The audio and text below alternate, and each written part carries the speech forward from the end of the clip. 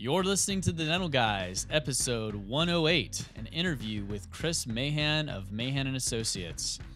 This week on The Dental Guys, we discuss why we choose in our practices to recommend a dental-specific accountant.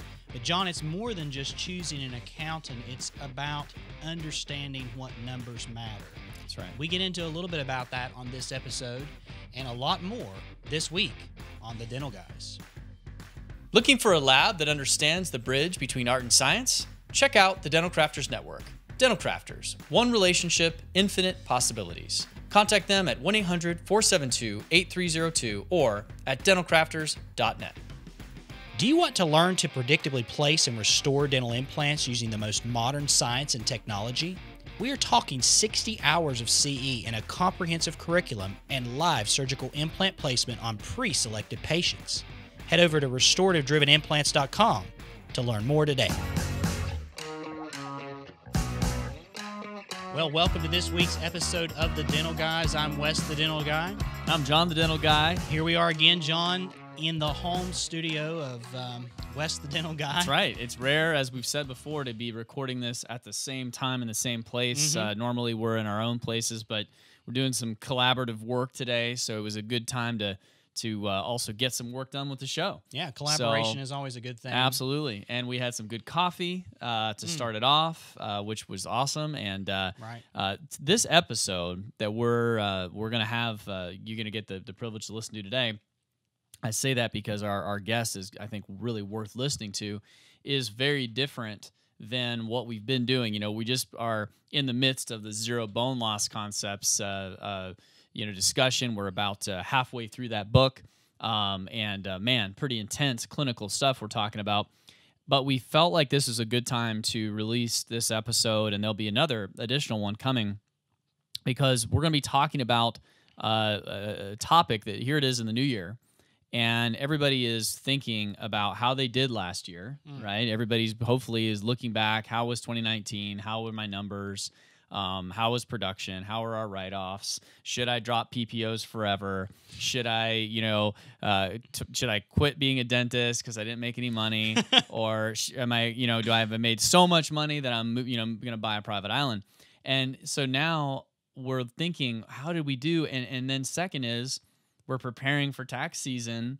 How much money do I need to have in my bank account so that I can afford to pay my taxes come April?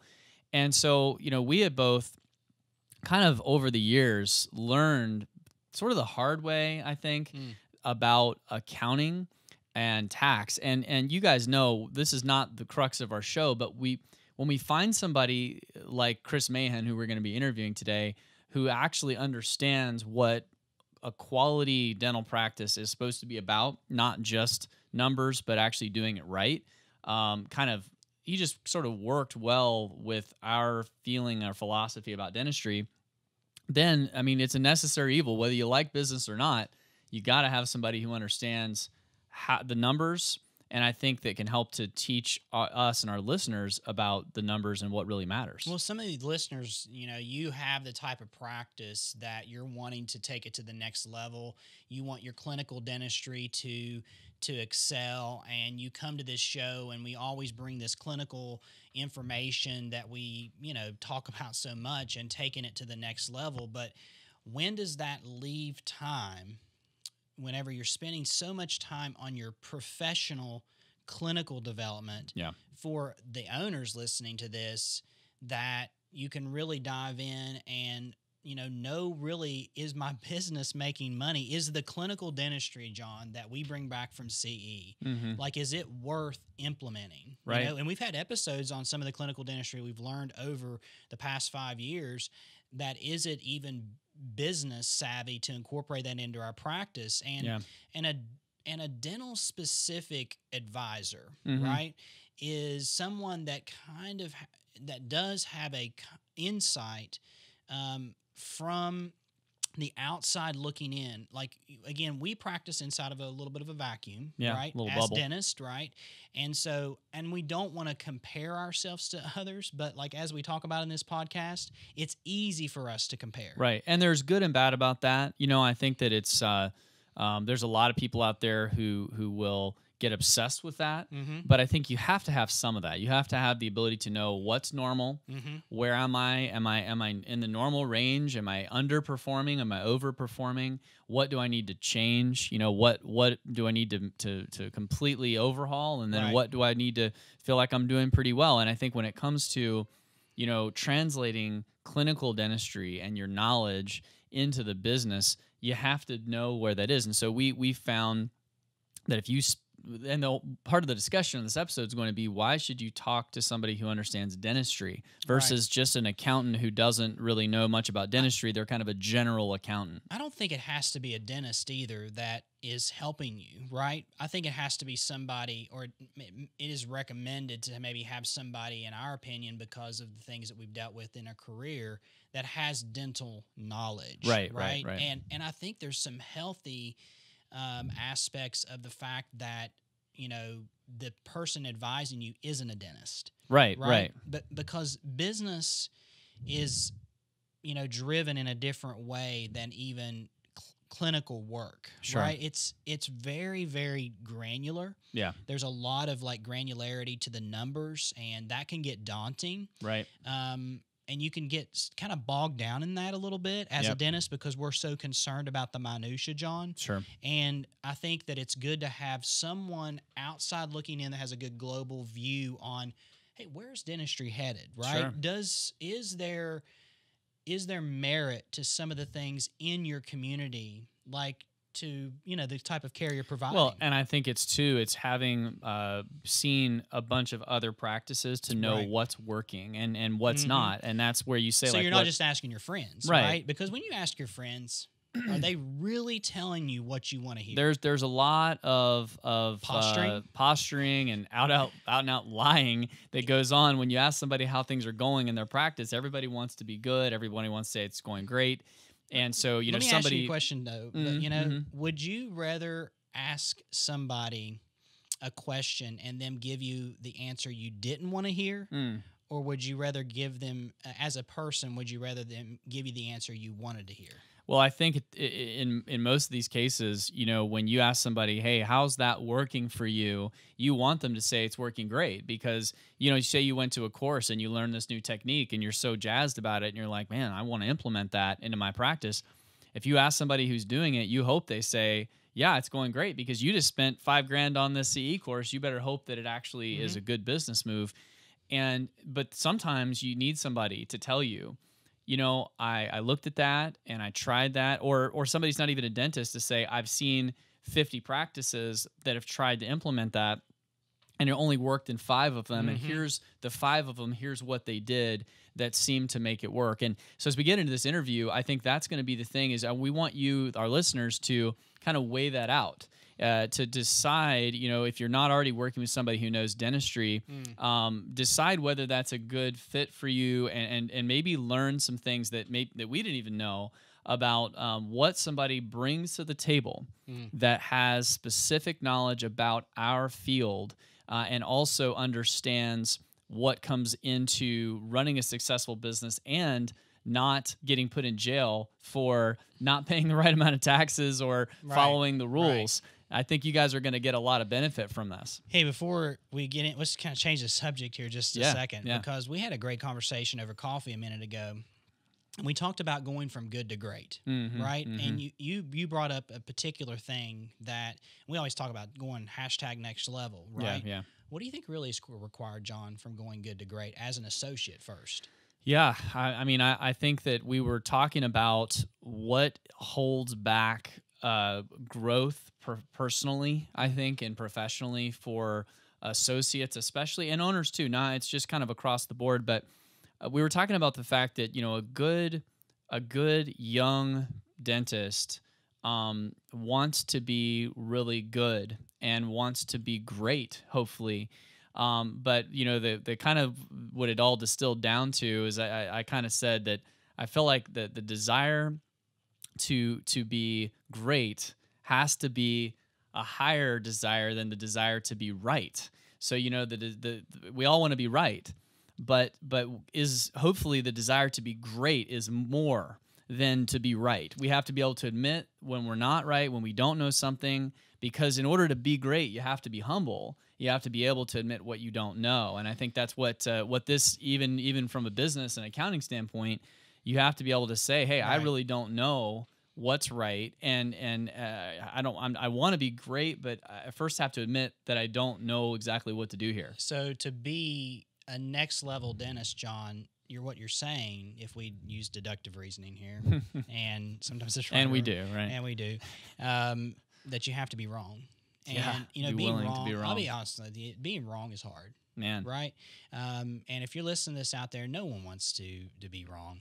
I mean, like if you say you want to be wrong, like you're lying, right? Yeah. I mean, I think that being wrong is really hard, especially when you're challenged by your right? Your colleague. Sure. So like, kind of full circle here is like when you ask friends, an opinion, they most likely you're going to ask somebody that already lines up with what you think. Yeah. And so I think that surrounding yourself with people that will tell you what you don't want to hear, right? Or tell you maybe how you might be wrong. Yeah. That could take you to the next level, right? Oh, absolutely. I think it's been the thing that has always been the biggest changes in a positive way in our practices and our lives too, has been somebody saying, I'm seeing what you're doing, and I think there's some things we need to change because I think there's a better way.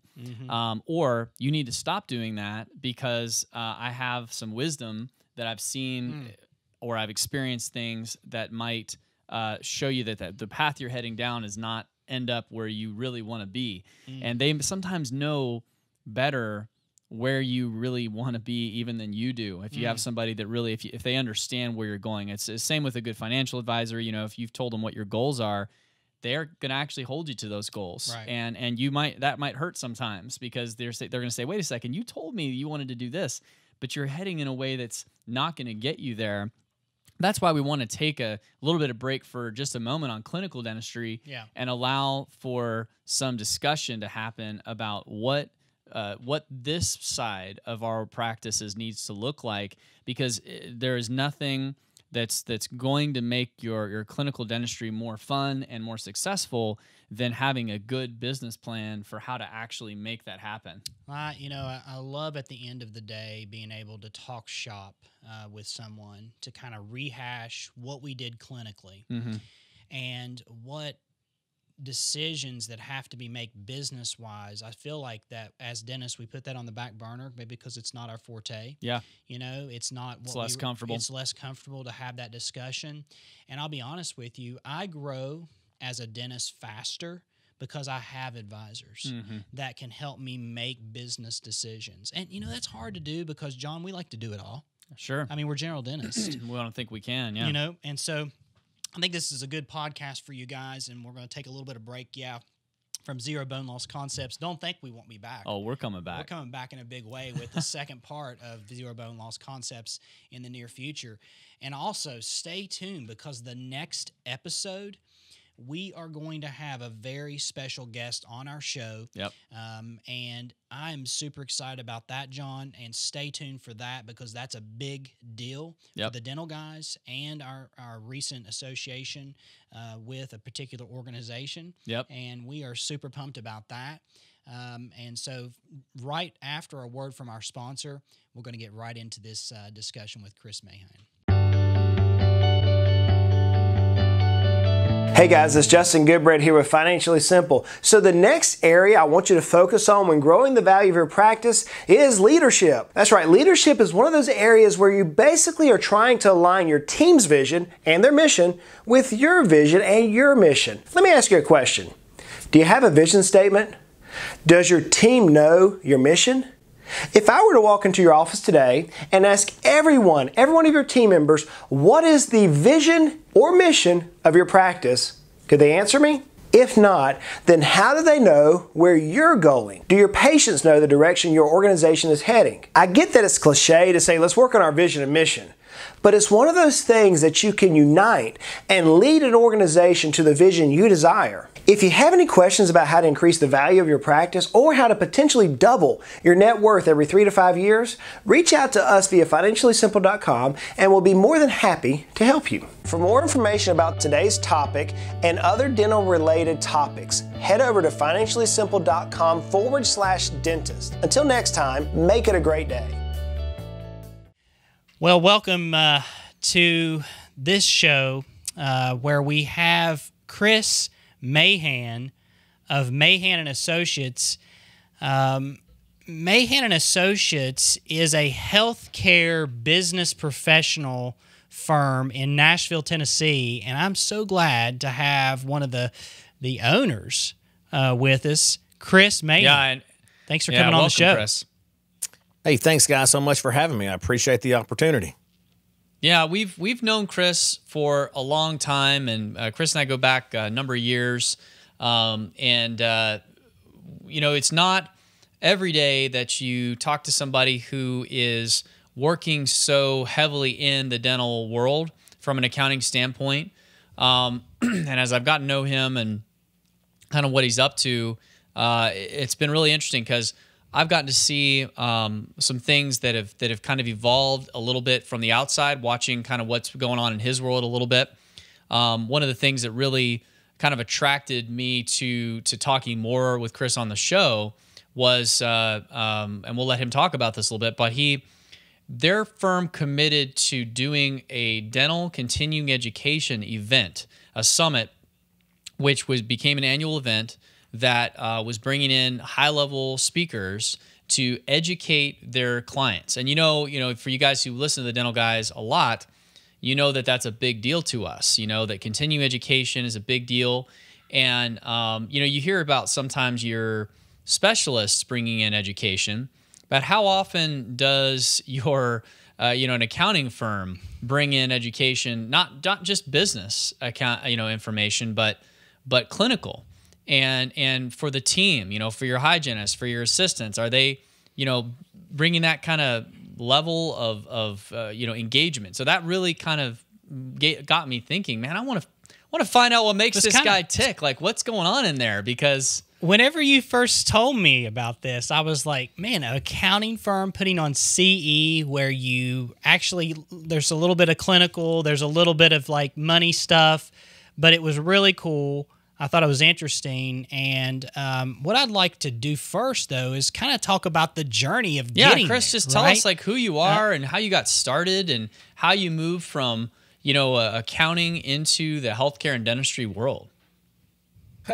Well, I have a very interesting journey. It really started 30 years ago, come May 9th, 2020. It will be our 30-year anniversary at Mahan and Associates.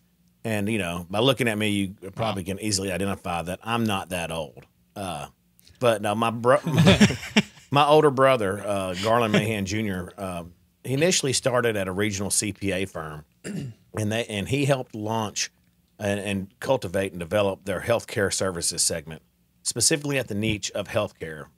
Nashville is the healthcare capital of the world. More healthcare dollars run through Nashville than any other city in the world. Wow. Some could argue Dallas, but I didn't know that. But either way, so my brother Garland Jr.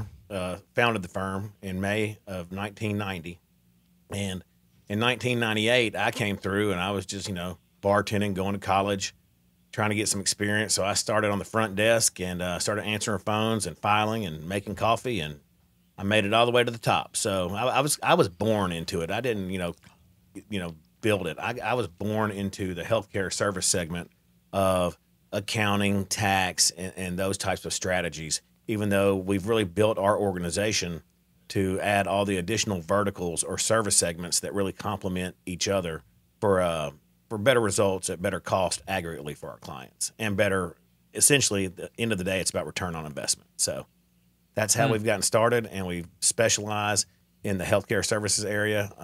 Been working with dentists for a very long time and really built our entire service segment on being able to better serve you and all the dental practices out there. So what's your makeup as far as like dentist versus other healthcare providers. Well, originally when I joined in '98, we were 70-30 non-dentist to dentist. I say non-dentist to dentist because we have chiropractic, we have opto, and we some veterinary, but from physicians to dentists, it was a 70-30 split.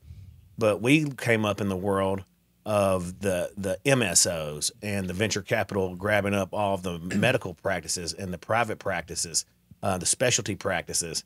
And we've been there and seen that happen on 2 or 3 cycles where, venture capital, investment, hospitals, et cetera, have come through and grabbed up our clientele and come back around. So we've pivoted.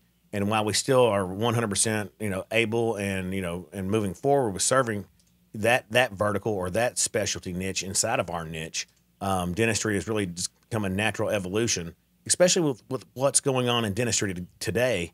It gives us even more capacity, I think, to better advise our clientele on what the current short-term and long-term benefits and pitfalls of some of the things that are facing dentistry today. So did that mean that? So did you make a concerted effort to kind of look at dentistry and say this is an area that we see the potential or kind of where this is going? Is that something that happened after you had joined in there that kind of started making that a focus? It started organically, just by growth of dentistry, and I like to think of our service and return that we were able to provide our clients. Got a lot of really good momentum and velocity through word of mouth because of the job I like and I'm proud that we do. However, then once that started growing, we started focusing and more towards dental as a perspective, addition to our firm in terms of service and clientele acquisition.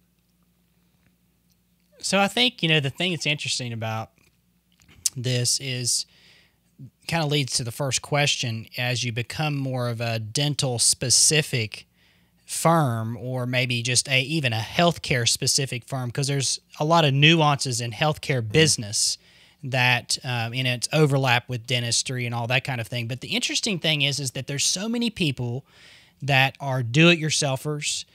There's a lot of people that are maybe like an advisor or a CPA, and they just have a few dental clients.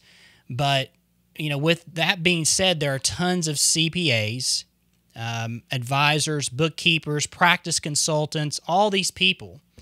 So what value does dental specific advisors have? Because I know there are some advantages to this, and I've kind of come full circle on this thing myself. And but how would you describe the value?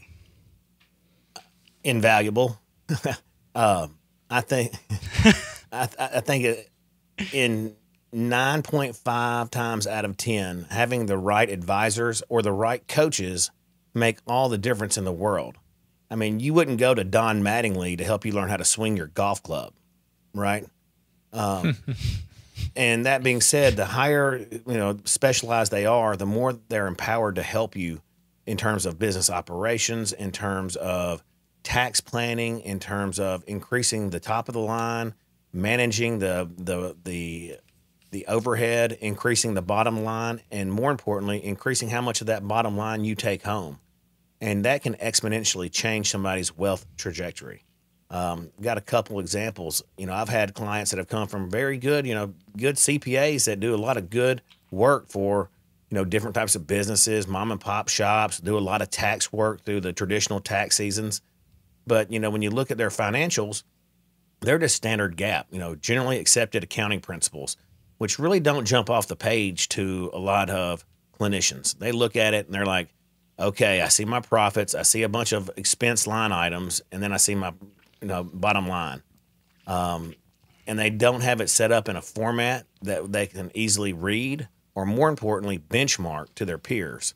Benchmarking is a huge thing that, if you benchmark, your practice to your peers, where you stand, which is, a really important thing to do on a monthly or quarterly basis, whether that's in terms of production, hygiene, compensation to production or adjusted production, sundries and supplies as a percentage of revenues, labs, et cetera. The list goes on. And if you don't have your report set up a certain way, then it can be a whole myriad of things that all too often the traditional accounting firms will give you the P&L and the balance sheet, and you're just looking at that bottom line saying, how much do I owe in taxes versus how much more money can I make?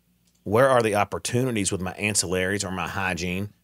How can I manage my overhead? And then if I increase my EBITDA or my profit margins, how do I make sure more of that hits my pocket? And that's where a dental specific advisor can come in and really help you from A to Z in those types of areas. So you're saying it's a combination of understanding the business of dentistry, where you actually know. I guess the thing that I relate that to is just knowing what a buildup is, Right. knowing what an MO composite is, and understanding those words, and then knowing what a lab actually does, because heck, dude, knowing what a 1208 and a 1206 is, right, Chris? Exactly. I mean, And which one we use today, right? Yeah.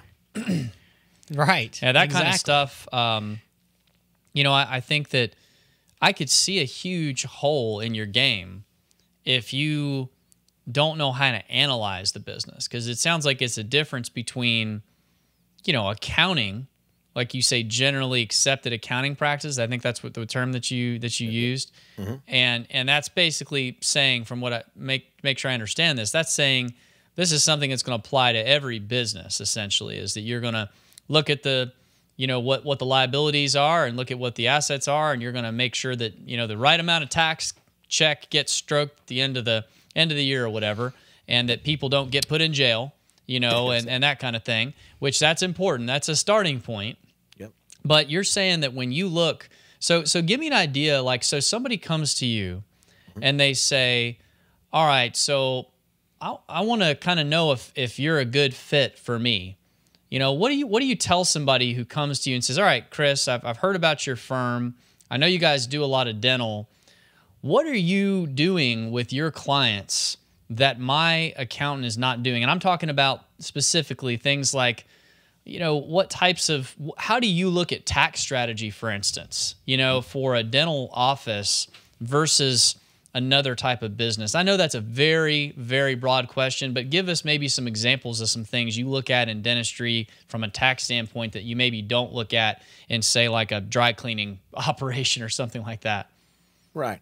Well, with dentistry and healthcare specifically, there's so many tax deductions that are out there that can be utilized that traditional advisors, CPAs, enrolled agents, they just, by their school of compliance, will not entertain, utilizing that scope when there's so much application to dental that so many times is left on the table.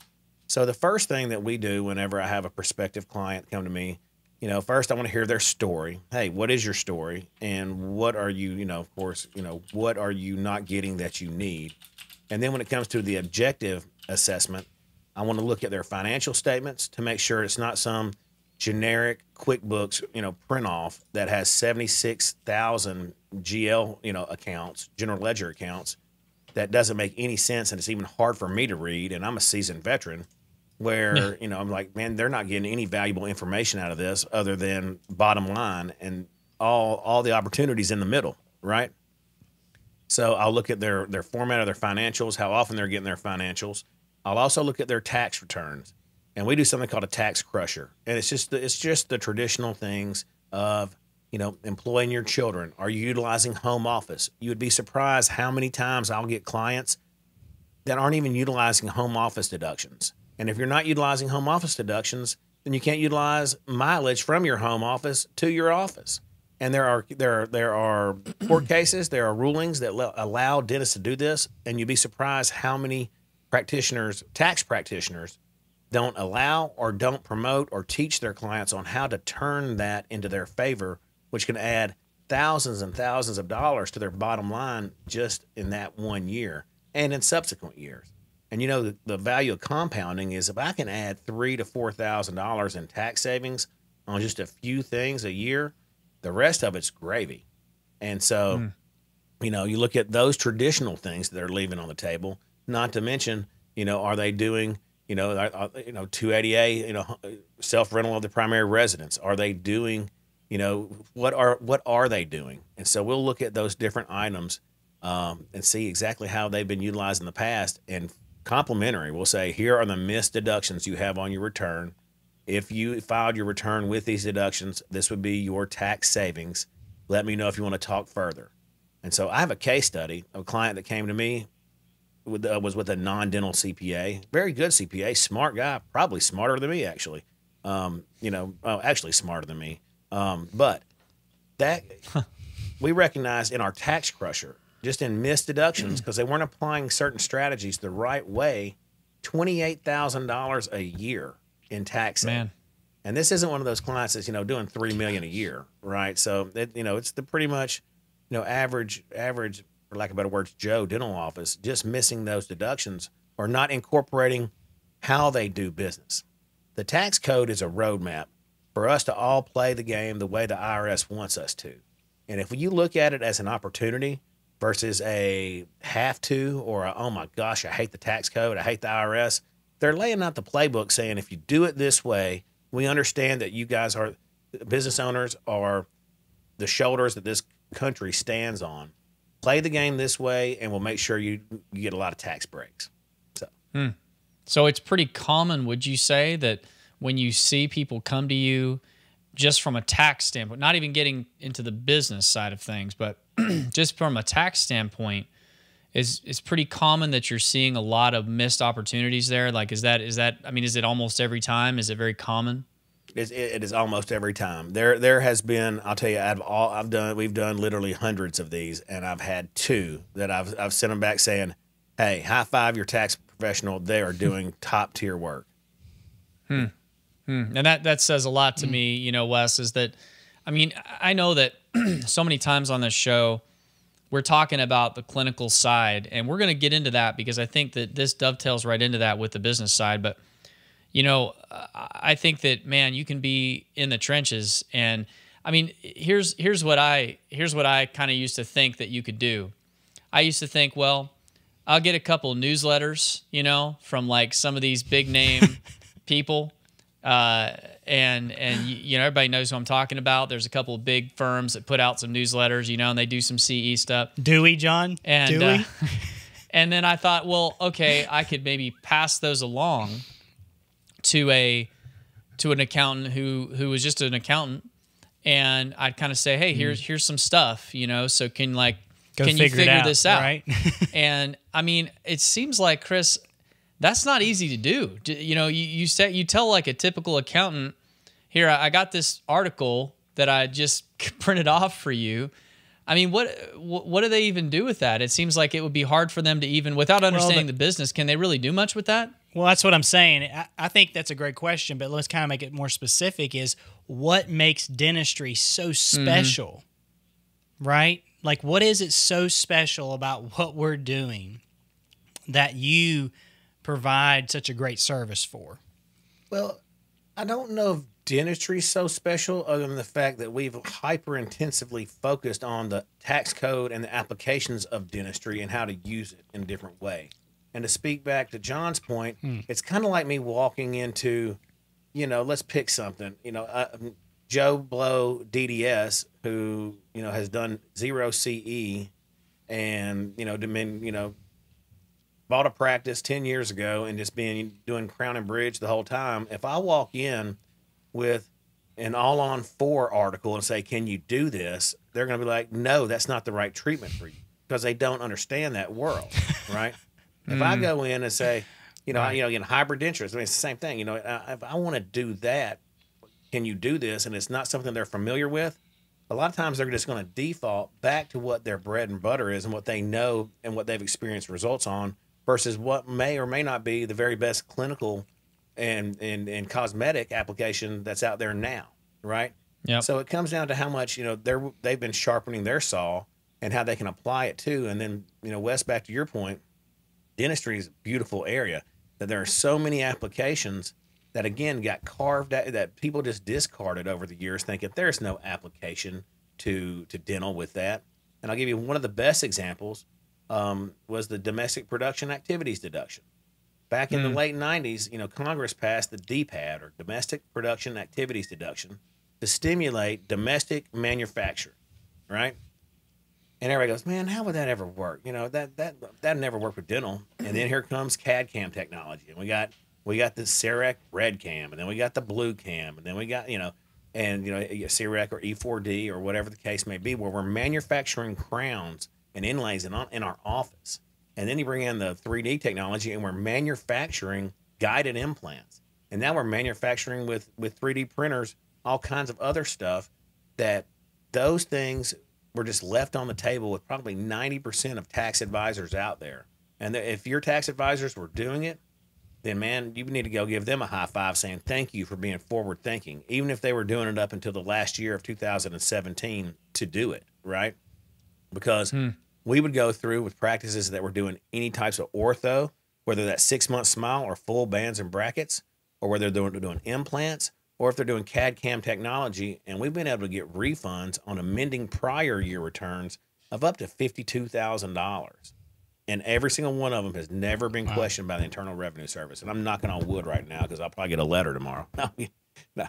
But that being said, and I welcome that letter, because we did our due diligence on that deduction and had it tied up, across the board. And so, just a note to anybody that's listening, we've already lost a year, and that was kind of the easy walk in for us. Is if we go back and look at your returns and you are not taking advantage of the domestic production activities deduction, we'll look and see if you were doing any ortho, implants, or CAD CAM, in-house crowns, and we'll go and amend 3 years. Well, 18 just got filed, so we lost a year. We still can get amend 16 and 17, so you still have 2 years left. If you've done any of that, give us a call and we'll look at it. Also, some tax preparers were utilizing the DPAD, which I applaud them, because most weren't, but they were only doing it for CEREC or in-house produced crowns. When they didn't go the extra mile going, ooh, if you take a band and a bracket, that makes an orthodontic appliance in one's mouth, okay? Or if you take an implant and the components that go with that, that is manufacturing, because you're taking 2 or more independent products and making something different. And there's all kinds of IRS white papers, rulings, and those things out there that substantiate that, and we've been very successful in doing it. And that's an example of what we've done in the past. Well, I hear that. I hear that kind of thing when you give just a couple of examples, and I think, here's these types of deductions that if you understand, you take a tax law, like you said, that is applied to industry, and you find out how that applies to dentistry.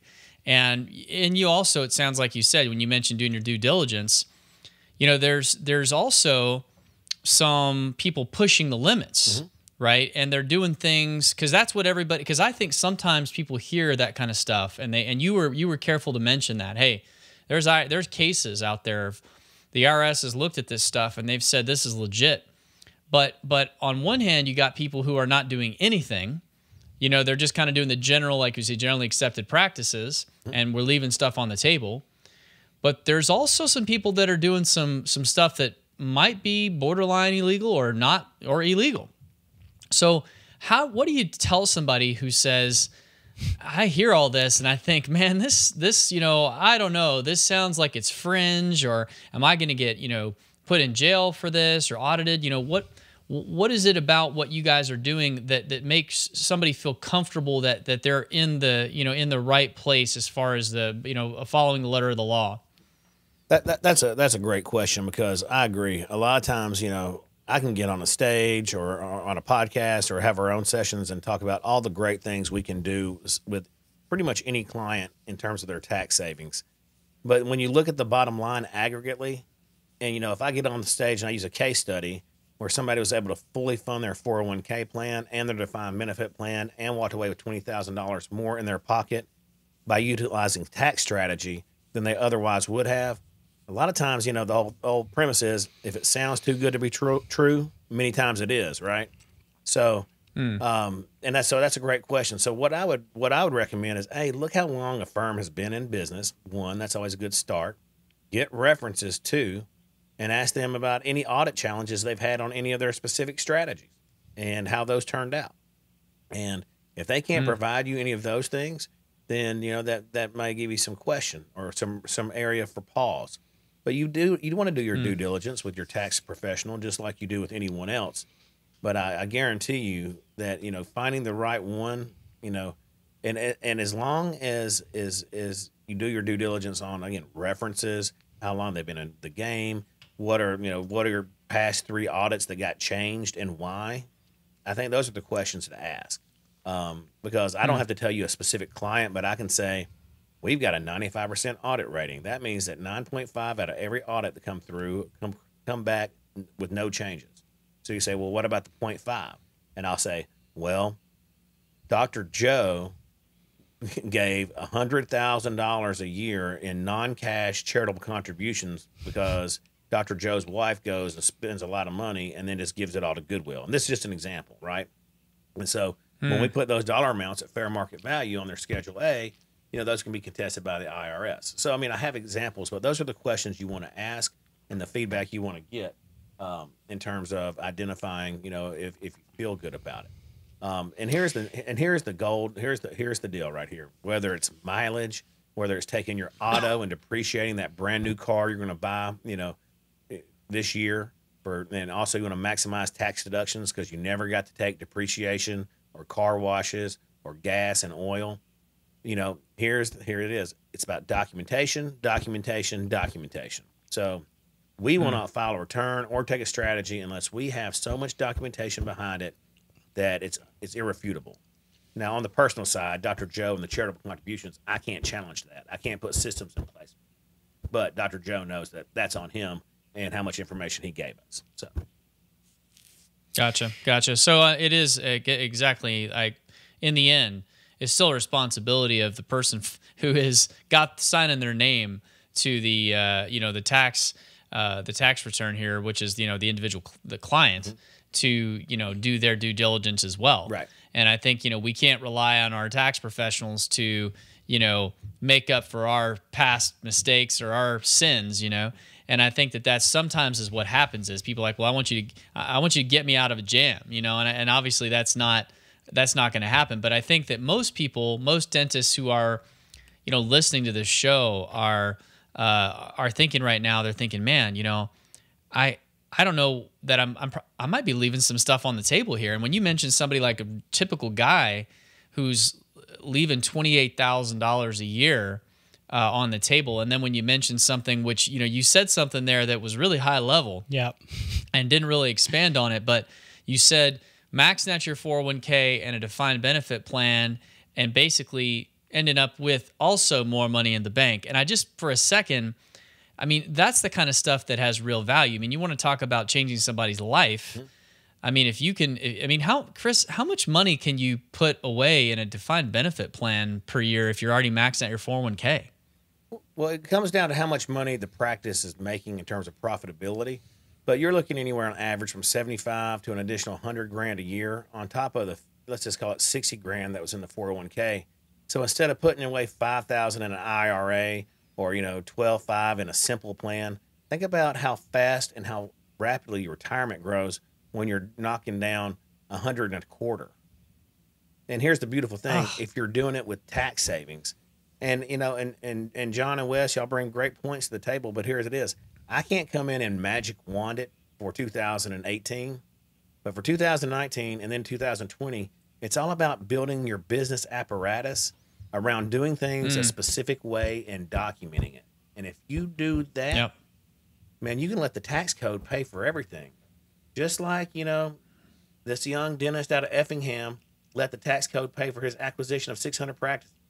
Let the tax code work for you, Well, it seems like where you're coming from here is that you've got the tax side of this covered, from what I'm hearing. But from what you've told me in the past, obviously that's a major part of what you guys do.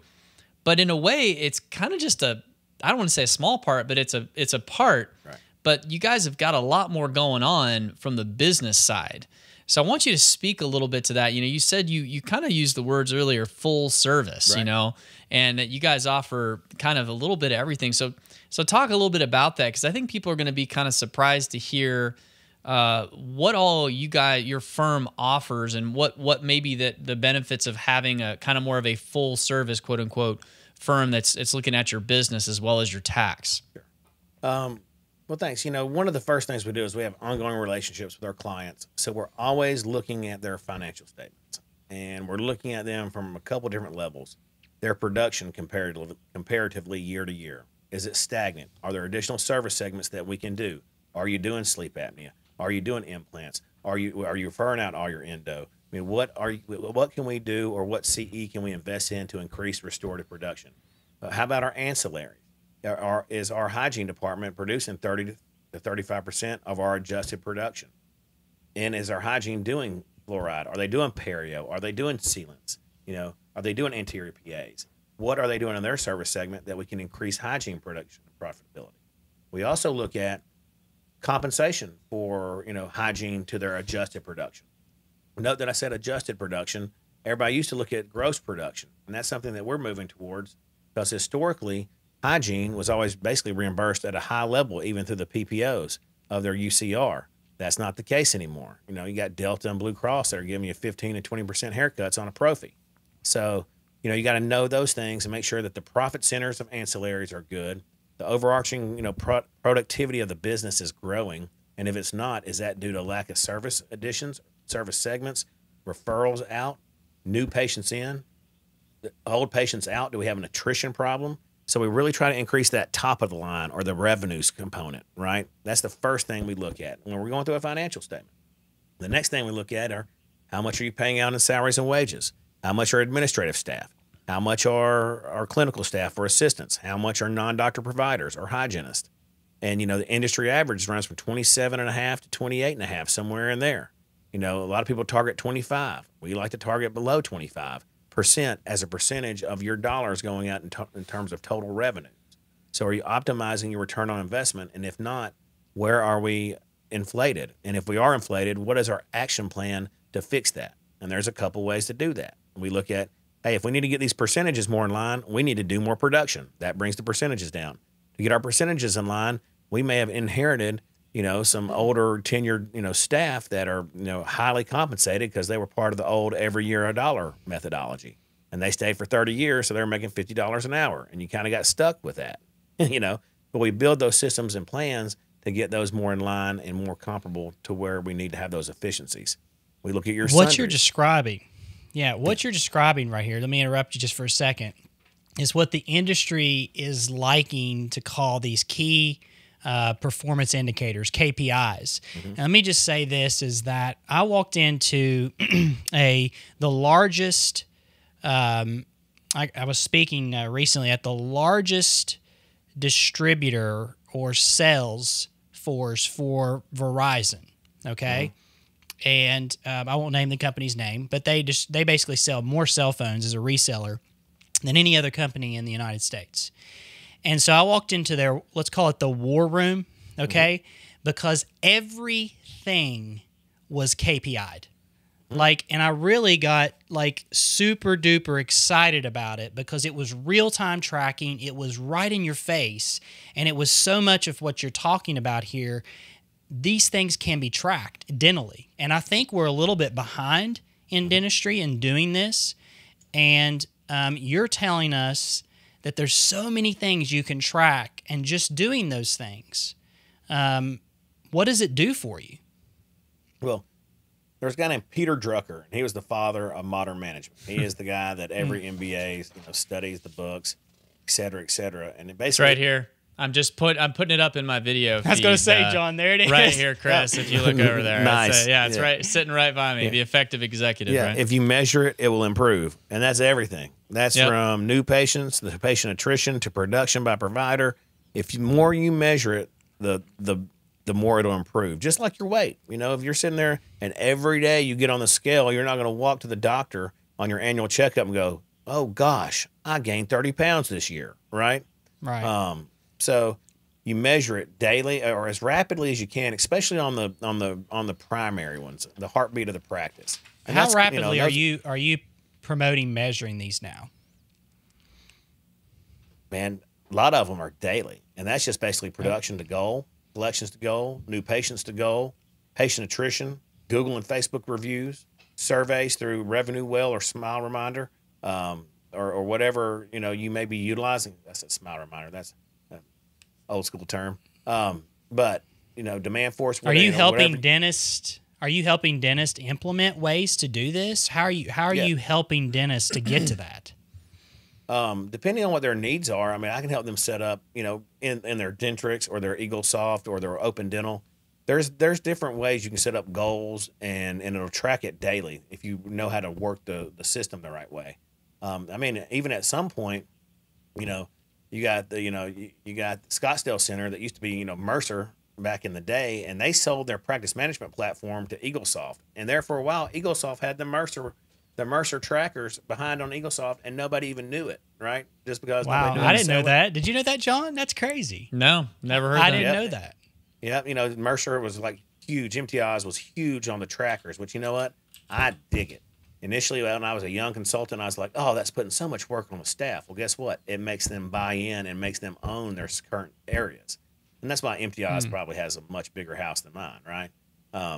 Right, and that's why now MTIs is basically Spear has essentially become, now they have a whole practice management division that's headed up by that guy, or kind of headed up by him. He's kind of in the background because and they have developed a back end tracking solution for this exact reason, because he believes, just as Sally McKenzie believed, and all these folks that have kind of developed this over so many years, that, as you said, I mean, if you don't measure it, and there's just nothing quite like having these numbers visible. Yeah.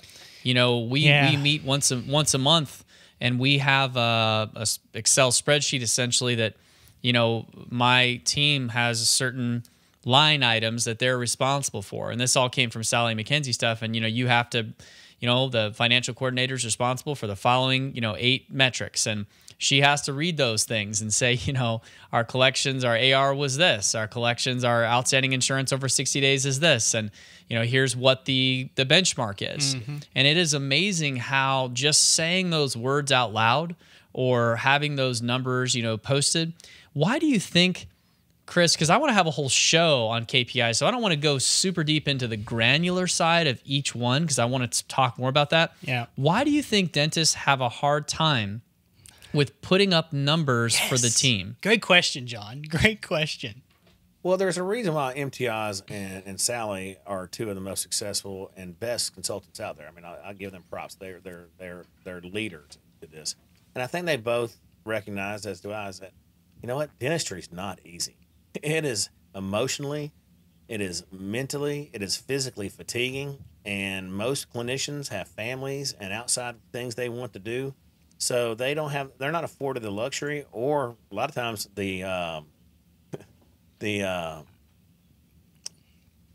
physical capacity, which that's no slant. I mean, it takes a different machine to be able to sit there chair side and put $10,000 of restorative on the board, deal with ongoing day-to-day, sales reps coming in, patients getting mad, bad Facebook reviews, employee wanting off work, another employee wanting a raise, to sit back and update their Excel spreadsheet, on their day off or after 5 o'clock. So I think the key to it is identifying a third-party coach or accountability partner that can really pull that legwork off the practice, whether that third party is, again, an outside firm such as Mahan or MTIs or whoever, or at least somebody on the team. And, John, you brought a good point up that, at your staff meetings, because, if you read like Delivering the Magic, it's a story about Disney. That is how Disney was cultivated. It's about accountability and key reports. Everybody on the team has their key report that they report to at their meetings, and that's how you hold everybody accountable. And then, you get into the Simon Sinek, it all starts with the why. So if you share with them, we're going to track these metrics on a weekly basis, on a monthly basis, and this is why, and then you have it assigned either internally or externally, you can get that data very rapidly, and it turns that data into knowledge, right? But don't you think that dentists struggle with just telling their production team about the numbers, in general? Like, what it's like we don't, like, we think that if we tell them, about the numbers. They're going to know what we make. Oh no! Or they're going to know what we make, or they're going to figure out what somebody's getting paid. Right? Or they're going to just think it's all about money now. It's all about But Chris, how do you respond to that? If somebody you're trying to develop this idea of KPIs in a practice, and somebody says, "Well, I mean, my team's just going to think it's all about money and numbers," and what do you say to them? Well, there's an old guy named Walter Haley, and he's the one that founded the dental boot camp. A lot of people have heard of dental boot camp, and yeah, man, dental boot camp. Steve Anderson with Crown Council and Tops Total, Patient Service, and Suzanne Black, who now has the boot camp. They all cut their teeth and came up under with Walter Haley. And you listen to Walter Haley's, speeches, and he came in and he'd sit at a dental office and he'd say, everybody's here and you don't like the sale word. He goes, if you don't like the S word, you're gonna live with the B word, and that's broke, right? He says, we are a functioning, viable business in the business of clinical care and great clinical service and patient service. But until you understand that this is a business, and that's where it really comes down to a deep dive and a rebirth, I guess, with a lot of the team members. And you're going to have some of those legacy team members that are like, oh, they just care about the money. Well, guys, the money is something that we all care about because it is a business. But, we want to make sure that we optimize our business by offering ancillary service segments. I mean, offering ancillary product, offering different levels of service without just, going through and scorched earth, pulling every tooth in somebody's head. I mean, so there's a right way to do it, and I think if you communicate the why and the how and ensure that everybody knows that we're building this together at the highest ethical and clinically ethical standards out there, it's easy to get everybody behind you. And and that's the big thing, man. It's all about being real about it, being ethical about it. I mean, that's why I think one of the reasons I connected with you early on was that I saw kind of your focus was, we're going to make more money. Like, that's great. But it was making more money because you're doing it right. Right. And I think that's why it resonates with what, we're preaching on our show, which is, next level, right, John? I mean, it's about taking it to the next level and whatever that is. Right. Doing it right. And I think that, in general, when you do a good job and you commit, you said one of the very first things you said, Chris, when we asked about how the business side works and what do you tell somebody, you basically said, hey, let's look at what you're not doing. Sleep apnea, implants, what's your hygiene team? And then you said, let's find the right CE so that you can do that and therefore increase your production, which then is one of the quickest and easiest ways to get those KPIs in line, is to decrease the percentages by increasing your production. And I think that's kind of the way that Wes and I have looked at these services that we provide. If you do it right, pursue the right educational pathway, and have somebody that's holding you accountable to actually understand the business. Because you can't just say, I'm going to go take all the CE in the world. That doesn't mean you're going to be successful in business. Right. But I think it's pretty common that when you take the right CE and you learn how to do things the right way and you're providing excellent care, I mean, it's kind of hard to argue with that from a team standpoint. It's kind of hard to argue with it from a business standpoint. But it sounds like unless you have somebody, whether it's you or whether it's your office manager or whether it's somebody that's a third party, which really understands the business side of it, I mean, you could be the smartest guy in the room, the best clinician in the room, but you might be missing some stuff. Yeah, exactly. I mean, I echo that. I mean, right now, what are two of the biggest epidemics in the country from or systemic leaders to epidemics in the country, other than obstructive sleep breathing or sleep apnea, which is the gateway that's right down the pocket of dentistry. And I'll just share with you. I think I can say this, and if not, they'll edit it out. But we were doing our very first dental summit, and in the same hotel resort here in Nashville, Heartland was having their regional meeting. Well, I went outside, to get a bottled water, and they had their door open. So I peeked in, and it said sleep apnea, the next frontier. I was like, boom! If they're doing it, we need to tell our people to do it.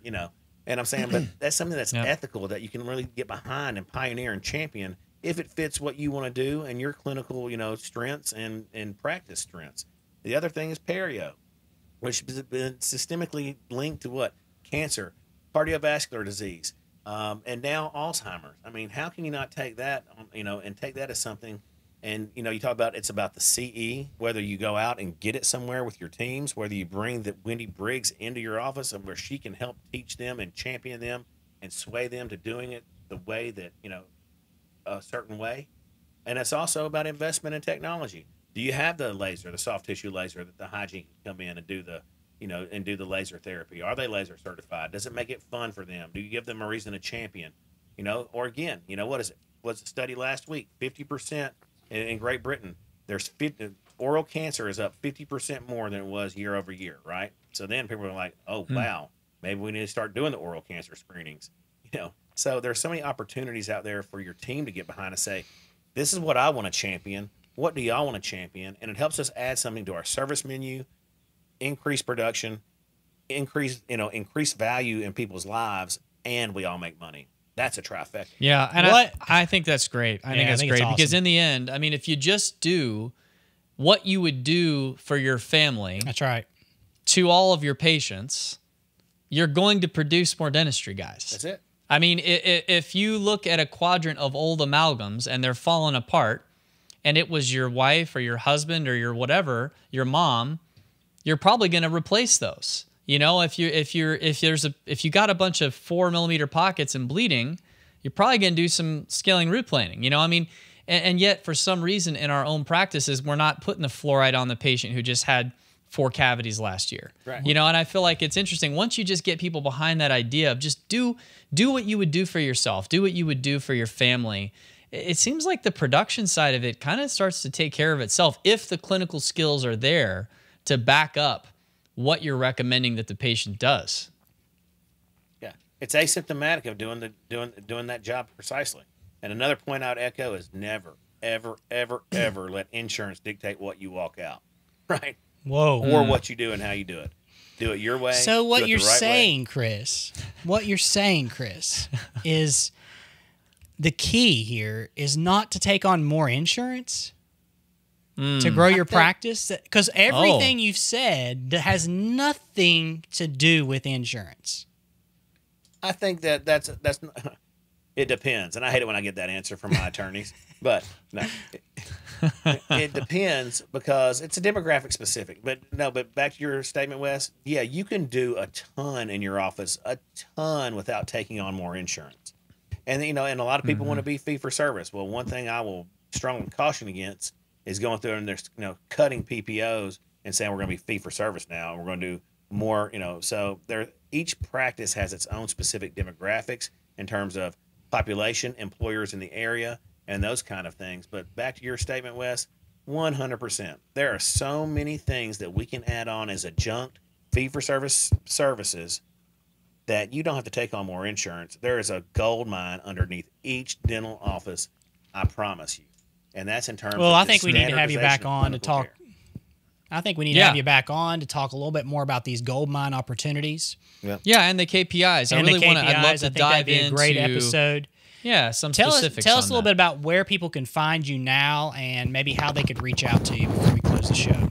Sure. Well, we're headquartered in Nashville, Tennessee, and we serve clients all over the country. And that we're blessed with that opportunity. And you can reach out to me at Chris, CHRIS, at Mahan, MAHAN, Associates.com. Check out our website, MahanAssociates.com.